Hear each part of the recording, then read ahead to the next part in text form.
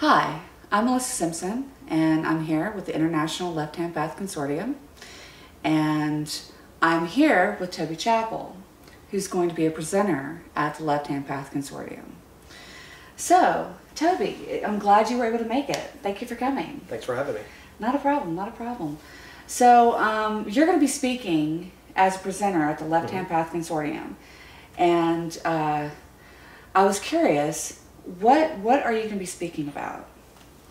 I'm going to be speaking about the idea of starry wisdom and how it relates to the left-hand path. So starry wisdom is a phrase that originally comes from H.P. Lovecraft in the story The Haunter of the Dark. There was a particular sect that he wrote about that they were the disliked and unorthodox starry wisdom sect, who were in contact with something that lived beyond the stars, that they were deeply concerned with and were looking to draw forth as influence down to Earth. The approach that I take towards it, and many others that I work with also take towards it, is much less of the sort of the horror movie aspect of it, but much more about what it is that we can learn from reflection on the night sky. As early humans began to look up, began to notice patterns, the ones that were less afraid to be away from others, that were less afraid to be in the dark alone, that were less afraid to spend their time contemplating what was going up above them, rather than being so deeply concerned just with earthly concerns. They began to notice that there were patterns, that things happened in certain ways and in certain orders. And as they sought to understand this in the limited way that they could, this changed greatly the way that they thought about themselves in relation to it. And so in a modern sense, the starry wisdom is about the pursuit of using the contemplation of the night sky as a mirror in which you can see yourself by its reflection, by the meaning and the symbology and the significance that you place upon the things that you see, and that what it teaches you about how the cycles of human culture are governed. For example, the turning of the tides, the flooding of the Nile River every year, things like this, that the people that understand how to read what's in the sky and to connect it with what they do and how it affects the world around them are the ones that have more power in order to get the most from that relationship. Now, this is very unrelated to astrology. Astrology actually is one of the oldest sort of the black arts. Right.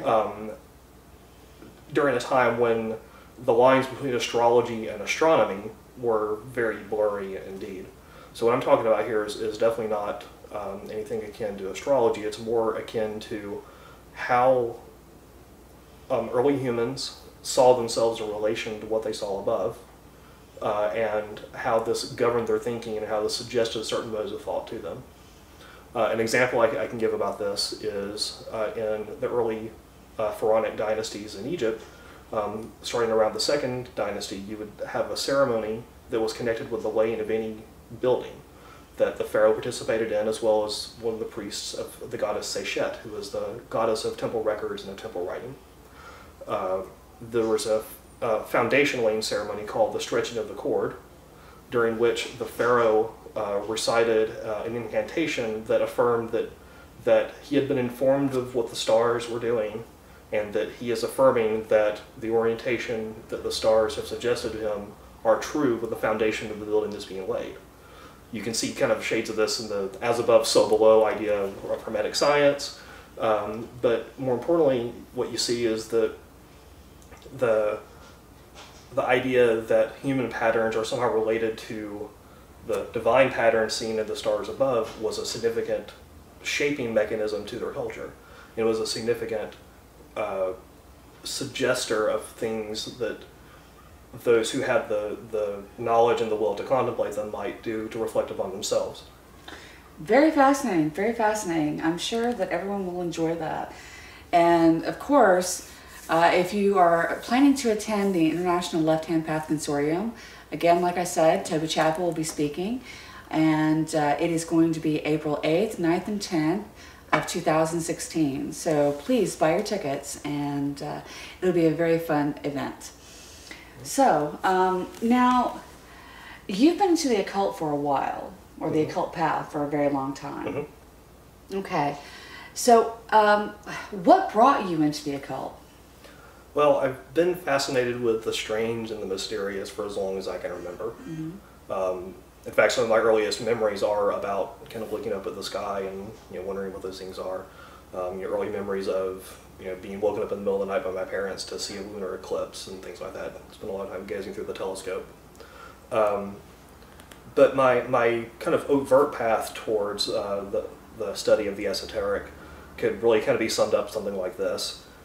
Teenage metalhead in the late 80s in the Deep South learns about Satanism, imagines all of his favorite bands are secretly in league with the Prince of Darkness.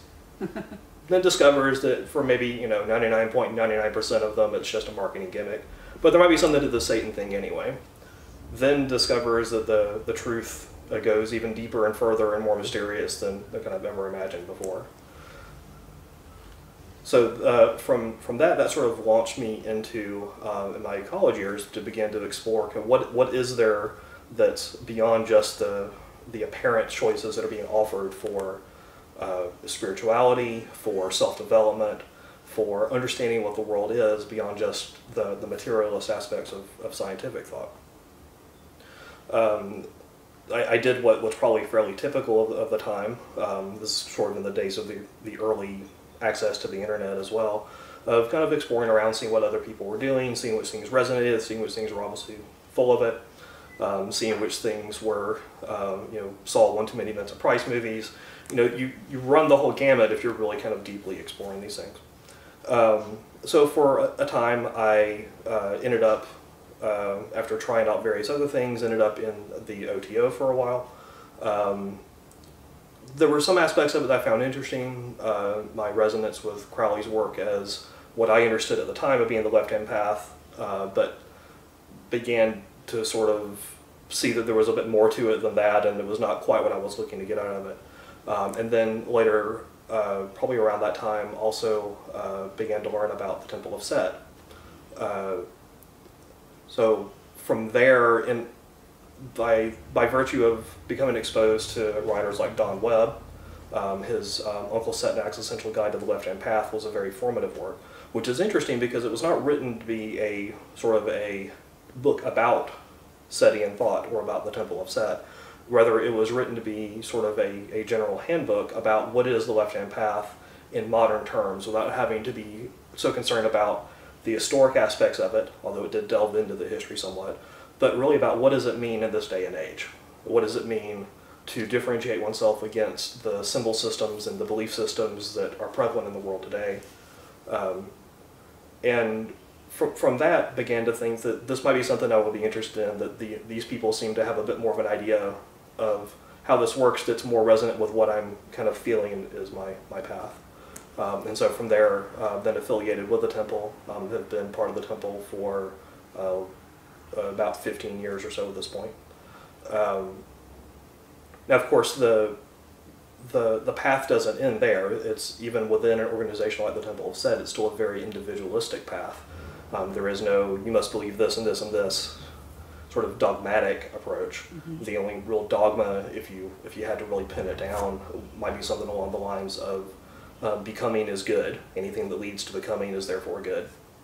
It doesn't have to be much more in-depth than that. The ways which you go about it are really sort of, you do the things that resonate most with you and with the people that resonate most with you, or make it into a completely solitary path if you wish. There's no one right way to do it. It's far less structured than something like the OTO or Freemasonry or things like that.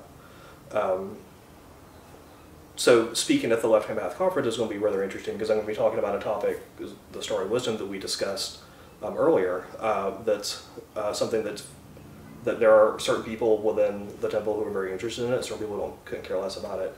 But like many aspects of it, it's not something that is only useful within a context of Egyptian thought, like the example I gave earlier, or within a organization, a specific organization. It's really a more general thing that I think is very formative in terms of what the left-hand path was, that first differentiation that people began to see against that I'm not like the rest of you people. I look at the world differently.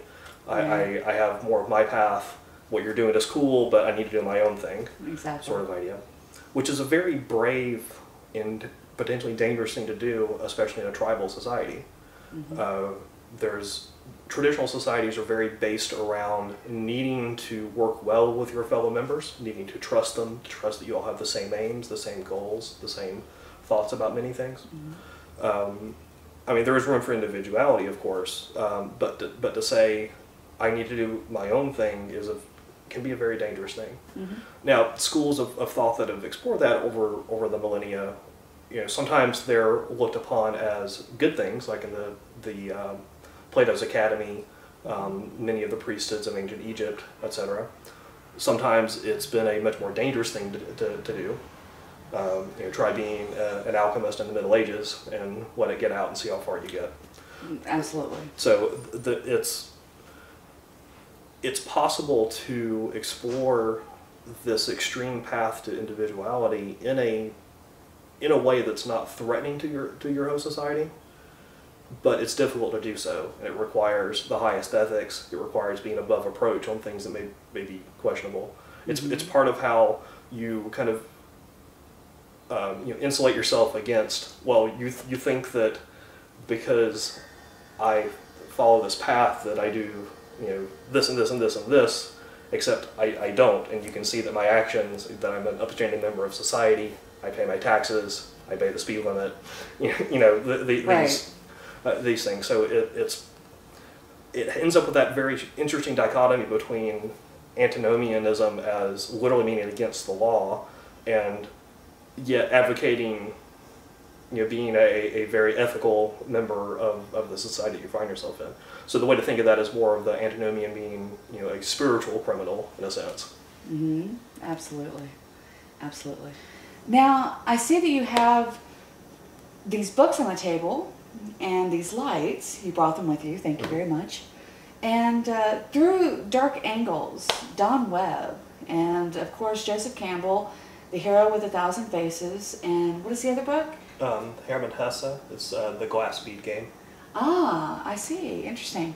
So now, why did you bring these books with you? Well, one of the aspects of the left-hand path that's very important is to find the aesthetic that resonates with you. For some people, say for example, you grew up on 1930s era Universal horror films, you might find more resonance with Bela Lugosi's Dracula or Karloff's Frankenstein, these kind of things. Or you may find that type of imagery doesn't do as much for you as other things do. So when you asked me or invited me to bring a few things along, I kind of thought, what would it be like if I were just having a normal discussion, a round table with other friends on some of these topics, and what kinds of things might just be around because it's what I'm reading at the moment, or just part of the general aesthetic. So when I chose to bring I didn't go to a lot of effort to pick specifically 3 books. I kind of grabbed 3 books, just the first 3 that kind of jumped out at me. So the Campbell book is actually a fairly easy one to talk about. Joseph Campbell is fairly well known to most people, mainly because of his books and through the series of interviews that he did later in his life with Bill Moyer that were aired on PBS. Campbell himself considered himself to be a follower of the left-hand path, as he understood it. And his definition of that is very much in resonance with my own, I think. And Campbell's focus was on mythology, and specifically on the heroic archetypes and what they could teach us as models for being, models for the individual to fulfill him or herself as much as possible. And so what he seeks to do is throughout the myths that he analyzed, he looks to see how these became exemplars that could be held forth of the way that one might most effectively interact with any particular tribal society or particular pre-Christian society. So that one I think is a very important one because it connects to the idea that storytelling is an innate aspect of the experience of being fully human. I can see that too. With myths being the stories in a pre-literate society would have been the way that you had to pass on these are our values, this is what we believe in, this is what makes one great, this is what makes one not so great. And Campbell was able to see lots of commonality between different myths. he wasn't trying to say that they were all aspects of the same idea, or that this culture stole it from this culture, but that over time, the fundamentals of what it means to be an exemplar of a human can be seen in the way that they conceive of their gods. So brought that one for that reason. The Glass Bead Game is one of my favorite novels from one of my favorite writers. The thrust of the Glass Bead Game, it was the last major novel that Hesse wrote, and it's mainly about a particular province that's been set aside in, it's never quite specified, but it's probably in Germany, that in the 25th century, that is a place that's wholly devoted to learning. So the people that are admitted to this place are exempt from many of the things that one normally has to do to get by in the world.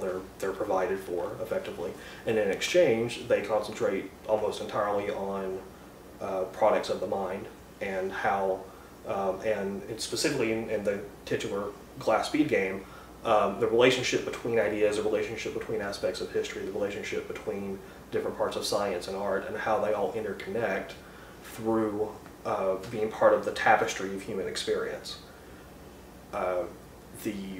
The main character is one who eventually rises to become the sort of the grand master of that game, the Glass Bead Game, which is one of the most important positions in this province. But then ultimately decides that they've retreated so deeply into only being concerned with the products of the mind that they're losing something, that they've now begun to lose something essential about what it means to be a fully developed and fully formed human. And eventually he decides to leave it because he sees it as having gone too far. He wants to reconnect with that aspect of himself that he lost when he was taken from his family, when he swore service to the order itself.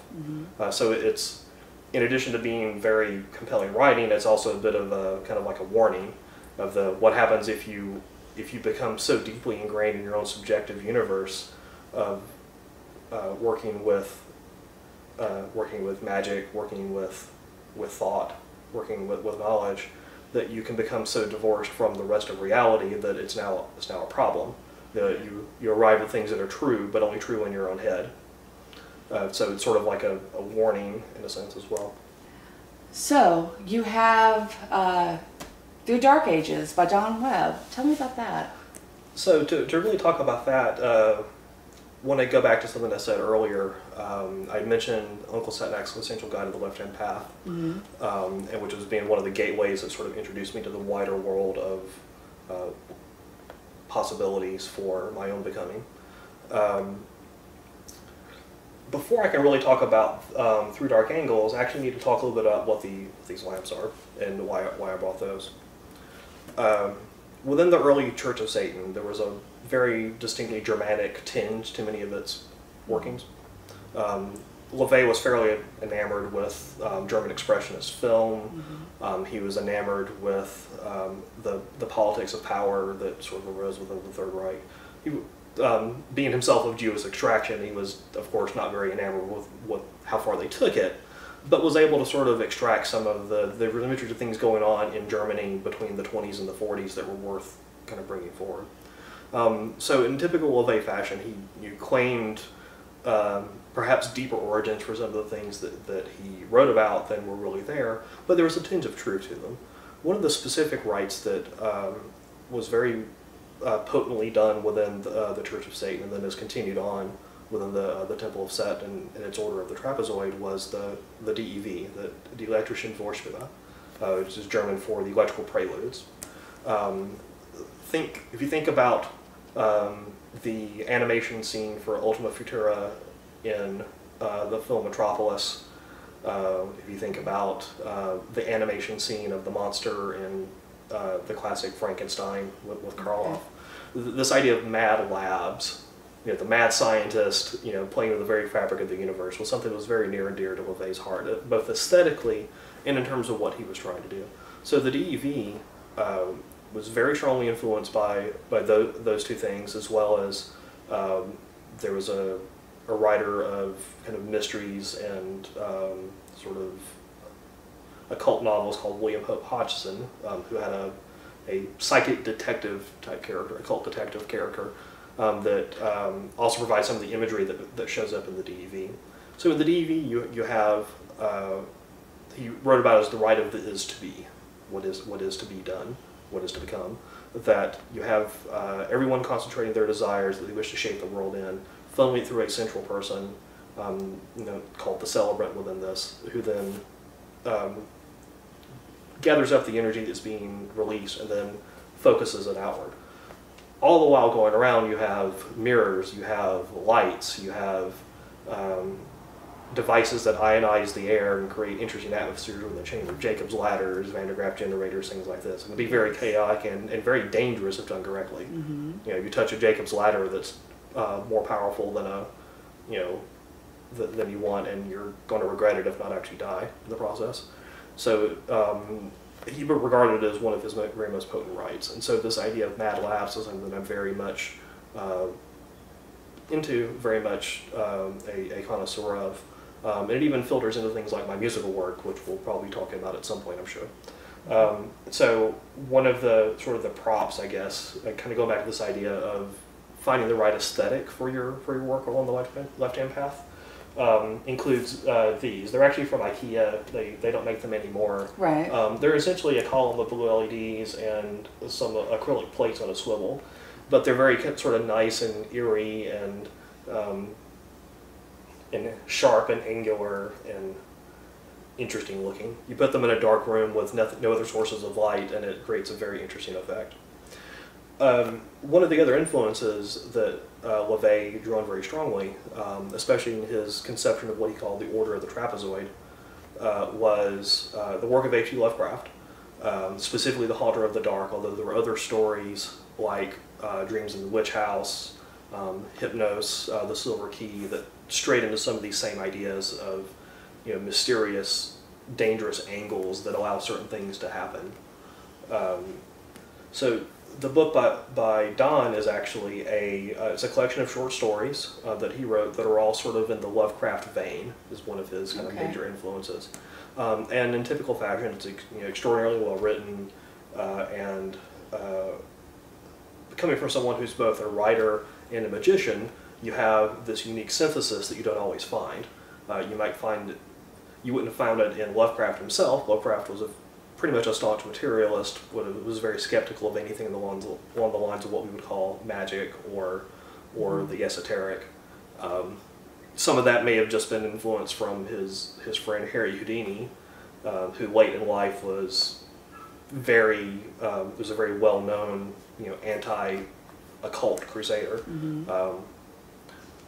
So when you have somebody that actually is a magician, that actually does have some deeper knowledge of the occult, of the esoteric, and is able to write about it in a compelling way, then you end up with a much more potent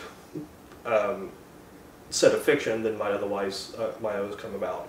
And so that's part of what you get out of this book. And so it's a very magical book, but it's also a very entertaining book. And I think if actually put into practice in appropriate ways, could be a very useful book for people as well. So, Toby, you mentioned about music and how you use music in your magical practice. Mm-hmm. Could you tell me something about that? Sure. Well, there are several different ways that music is a very potent aspect of magical work, both for magic and initiation. There's the creative act itself, which expressing something that's personal, that's unique about yourself through music or whatever other art form is meaningful to you, is very important. There's also, in the case of magical ritual work, of choosing the correct music that heightens the atmosphere, that promotes the effect that you're going for. Mm-hmm. And then there's also what I've practiced for a long time, of music as a form of magical diary.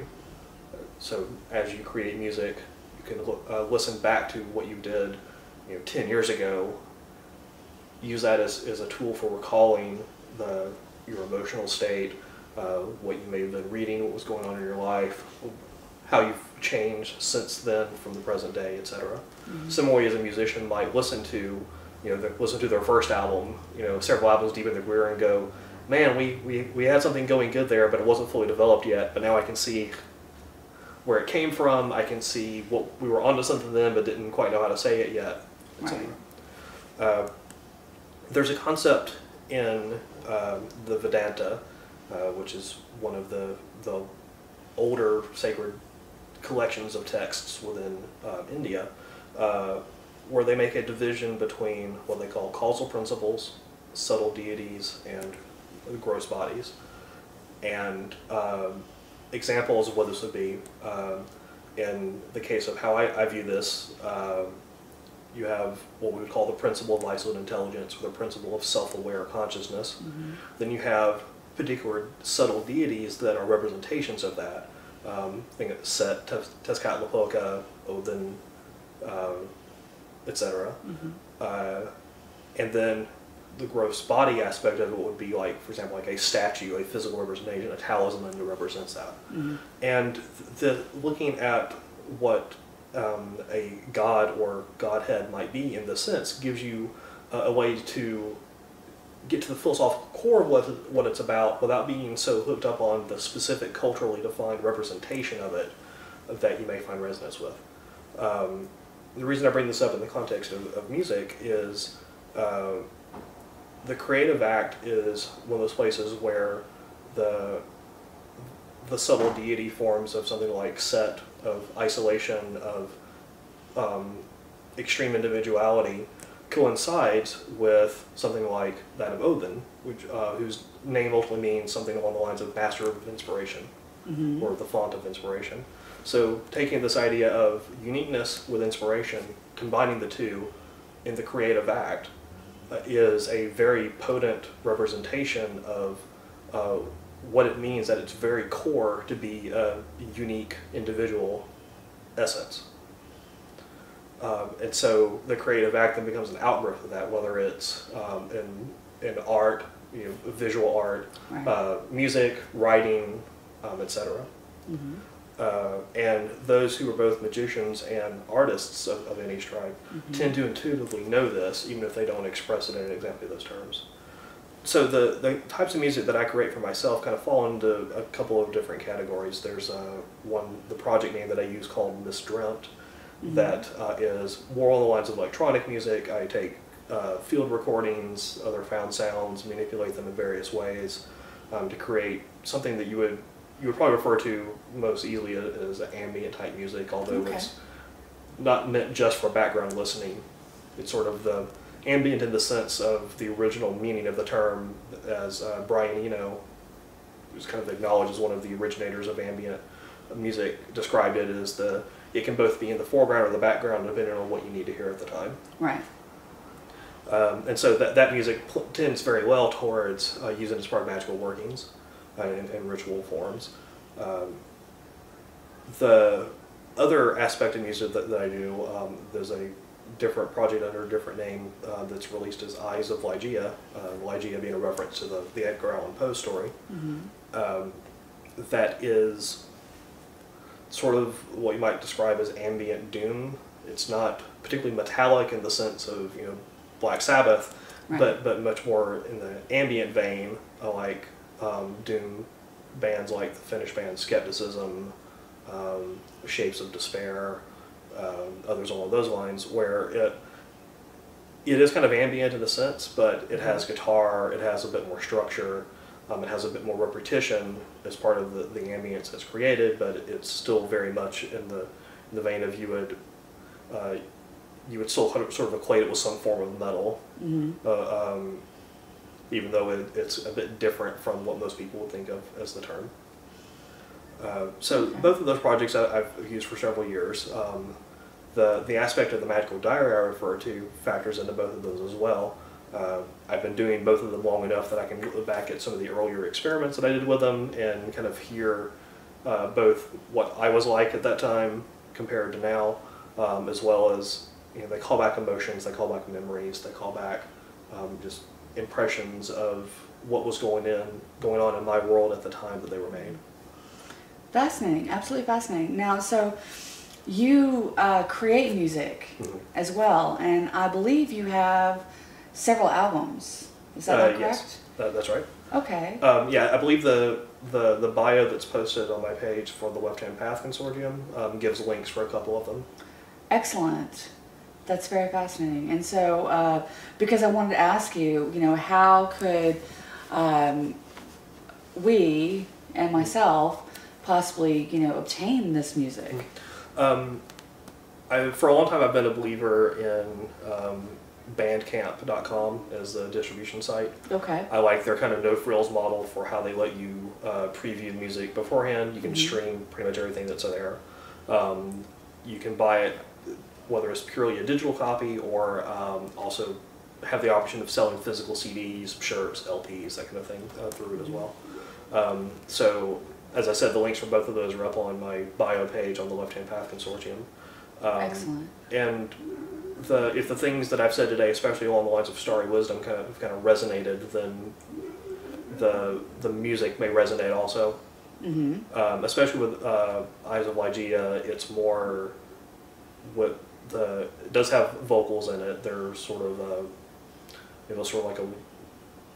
like a ambient whisper in the background. Right. As one friend described it, it basically sounds like your music is haunted. But the lyrics are very much in the Starry Wisdom vein that I was referring to earlier, heavily influenced by people like Lovecraft, Stefan Grabinski, Hodgson, Chambers, people along those lines. And attempting to convey something of the ideas that I've spoken about with Starry Wisdom. The Eyes of Ligeia CD that will be coming out soon is called The Sidereal Messenger. That title comes from the work that got Galileo in so much trouble. Okay. That's one of, it's not 100% correct in terms of his original Latin title for it, but it's a common translation of it, and I like the meanings of it. Sidereal meaning related to the stars, and the messenger meaning something that is a messenger from the stars. Connecting with this idea of Starry Wisdom of provide this means of reflection of leveraging that feeling of vastness and an expanse that one sees when looking up at the night sky and really feeling its import when the sky becomes an hindrance, not a barrier. Right. Again, I'm Melissa Simpson, and this is Toby Chappell, and I'm with the International Left Hand Path Consortium. I just want to say thank you for coming, and it's been a pleasure. Thank you for having me. Absolutely. Have a good one. Thank you.